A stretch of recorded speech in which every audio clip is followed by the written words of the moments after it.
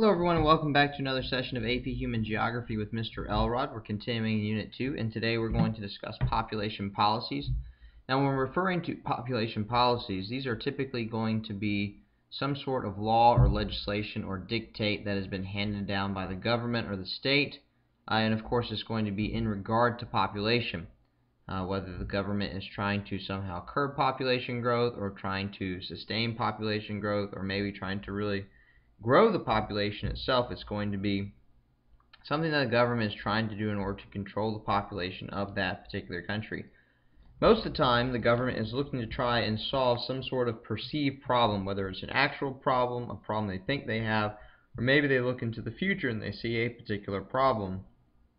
And a lot of times that is going to be more about the future because, of course, with population, there's really nothing you can do about population right now. It's only things that you can do down the road, whether it's to encourage or discourage people from having children.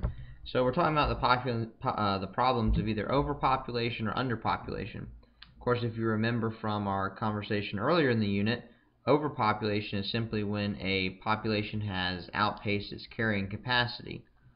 So the ability to sustain itself, whether it's through the economy or through the natural resources that are available, whatever. Underpopulation is really a different problem, and this is the problem that some European countries might be facing. They're talking about Japan potentially facing in the future, and it really has more to do with the fact that since the population is shrinking, the government is going to have a hard time sustaining the country because mainly you have lack of workforce, and you also have lack of taxpayers who are going to be paying into the government to support certain services. And really, these are going to be all kinds of government services. And then of course, since the tax money is not coming in, the government is not going to be able to provide not just the typical government services, things like maybe the Army or the Navy or other forms of protection or infrastructure, but a lot of times also the different types of social services that governments in our particular day like to provide towards the poor, towards the elderly. And so that's really what underpopulation is about. And remember, we talked about this concept of dependency ratio. So when your dependency ratio gets too high, you might run into this issue of your underpopulation. And you also see situations where the government does this in order to increase the status of the state. Somehow the government or whoever's in charge, the leader, a lot of times maybe a dictator of some kind, is trying to increase the prominence of that particular state. And a lot of this is tied to very high ideals of nationalism, which are a lot of times tied into a particular race or ethnicity. We've seen this much more historically than we have seen it recently, but again, a lot of times they will speak to the emotions and the nationalistic tendencies of people to try and rally them to some sort of action towards either, and a lot of times this has to do with growing the population as opposed to curbing the population. When we talk about population policies, there are two types of population policies. You see them down there at the bottom. Those are what are called pronatalist and antinatalist. So when we talk about pronatalist and antinatalist policies, think about your literature class, look at your prefixes. Pronatalist is simply going to be things that there are different policies that the government puts in place that would encourage people to have more children so that they would have larger families. And so, of course, the idea there is they're trying to, for some reason, and we'll talk more about this in just a second, to increase the population. They want more people to have more children so they can increase the population. And antinatalist, of course, is the exact opposite. For some reason, they're trying to curb the population growth, so they're trying to encourage people, or in some cases force people, to have fewer children. So let's talk specifically about them. So pronatalist policies, what are they? Historically, what we've seen with pronatalist policies is you have governments or dictators or some sort of strongman in the state who's trying to achieve some sort of state goal. One of the examples that comes directly to mind is Adolf Hitler during World War II, or Stalin in the Soviet Union. You have the situation where the state is trying to achieve a particular goal. In Hitler's case, he was trying to conquer more territory in Europe. He wanted to take over Europe and potentially take over the world. So he needed to grow the German population. It had been depleted after World War I, and so he's trying to grow the German population so that not only can he get the economy running, but also so that he can then go infiltrate other countries around Europe and try and take over those particular territories. In the Soviet Union, it was more about trying to meet some sort of economic objective. Stalin implemented the 5-year plans to try and grow the economy, especially in the industrial sector, and he needed more workers because just like Germany, the Soviet Union or Russia had been depleted in terms of its population as a result of World War I and really World War II. So he really tries to encourage people to have more children. In both of these cases, both Hitler and Stalin appealed to the nationalism of the people in their countries, and it's about having children for the fatherland. It's about having children for the country or for the good of the country. It's not necessarily so that you can enjoy your family. It's not necessarily so that you can have a healthy heritage and all these other types of things. It's about doing it for the state, doing it for the Communist Party, doing it for Germany, so that your country can see success or win a war or fight the enemy or make more money or whatever it happens to be. So that's really a lot of what we've seen historically. If we look at it more recently,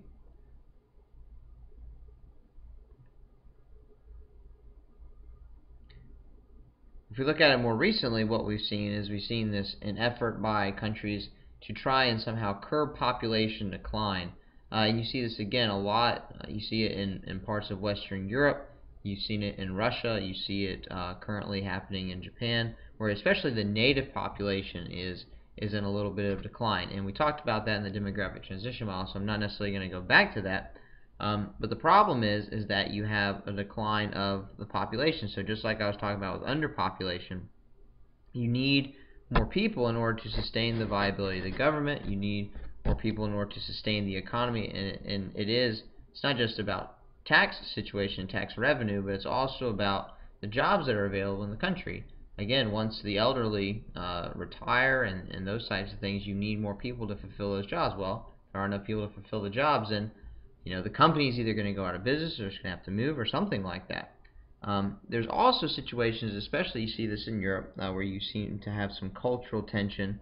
The people are very concerned about maintaining their native population because of the concern that their native population will be overtaken by minority populations, especially coming, and this is in Europe, especially coming from Northern Africa and Southwest Asia. The situation where because they are representative democracies with their parliaments, because you have these new groups of people coming in, they are, of course, going to be voting in and electing people that represent their particular viewpoints or their particular interests. And so the concern is that as those minority populations grow, they might end up becoming the majority because the people have actually birthed themselves out of representation because of their very low birth rates. And so it's this huge concern, and it's kind of coupled with the European Union and bringing all these European countries together, that they will almost lose their ethnic or their cultural identity. And so there's real concern for those types of things. And so governments are beginning to encourage people to have more children because of those particular situations. Now, when we look at pronatalist policies, what are they? They're not always necessarily something that is incredibly obvious. Some things that are incredibly obvious are like the cash rewards or prizes that you might get in order for having children. I've heard of contests in Russia where if you have a child on a certain day, then you receive a cash prize. I've heard about certain countries giving their workers a holiday so that they can try and encourage people to have children, things along those lines. So those are very obvious things that we would consider to be pronatalist because they're actively encouraging people to have children. Other things that maybe aren't as obvious to us would be things like tax incentives. We have this here in the United States. You either get some sort of tax credit for having for the number of children that you have in your family, or you might get a tax deduction because you have spent money on things like child care or schooling or what other things related to having children. And so Obviously, the only way you can have access to those things is if you have children themselves. And so these particular tax incentives don't necessarily, they're not as obvious to us, but those would be considered pronatalist policies because they wouldn't necessarily encourage people to have children, but a lot of the fears that people have about having children, especially when it comes to their cost and expense, it helps to kind of do away with those fears because they know that they will be able to take advantage of those types of things. Another thing that I've seen here recently, this was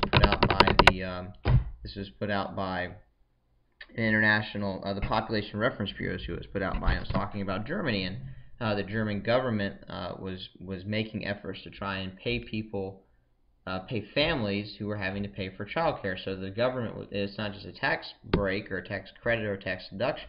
It's actually the government paying for childcare, or for a certain number of days or whatever. So again, trying to take care of some of those things that might make children more costly. So again, it's just going to depend on which country you look at around the world in terms of what policies they might be putting into place. Now we'll move on to the antinatalist policies. Of course, as you can imagine, the antinatalist policies, the whole situation there is if you have a problem of potential overpopulation where you cannot sustain the population growth of your particular country. So what's going to happen is again, the government is concerned that there's not going to be enough resources, economic resources, jobs that are available, natural resources in terms of food, energy, water, those types of things. And so they try to plan ahead of time to try and curb back the population growth. So they're really just not able to meet the demands of the growth. And you see this mostly in countries where you had some sort of planned or controlled economy. Because of some of the policies put in place by the government in terms of planning or trying to control the economy, as they tried to control the economy, they had very rapid population growth, and so the planned economy wasn't meeting the population growth, and so as a result they ended up having to try and control the population.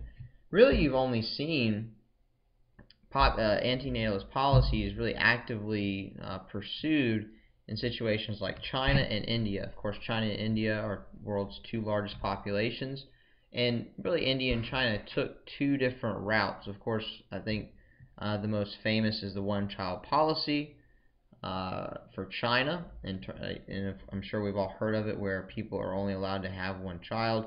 There are varying reports on what happens if a family has more than one child. A lot of it, especially today, a lot of what happens is if you have multiple children, the government restricts some of your freedoms or rights. Not necessarily freedoms or rights, but what you're allowed to do. The government can restrict areas where you're allowed to live. They might, if you were living in the city and working in a job, they might kick you out of the city, especially if you move from where you were born and originally living to a new city. They might kick you out. They might not pay for your child's education, especially like a secondary education of some kind. And so that's the Chinese route. It was much more forceful, and of course that had a lot to do with Mao Zedong and his vision for China in terms of the planned economy that he had, the Cultural Revolution, and those types of things. The other situation we saw in him was India. Now, India took a little bit different tact, and they tried more the education route, where they tried to educate their people about jobs and skills and about contraception and those types of things. I'm not necessarily aware of any situation where they tried to force people into having fewer children, but simply it was more about getting out information to people and trying to promote jobs and education, so it would become more of a natural progression for people to have fewer children. And so again, those are really the only two times we see antinatalist policies put into place. So that is our conversation on population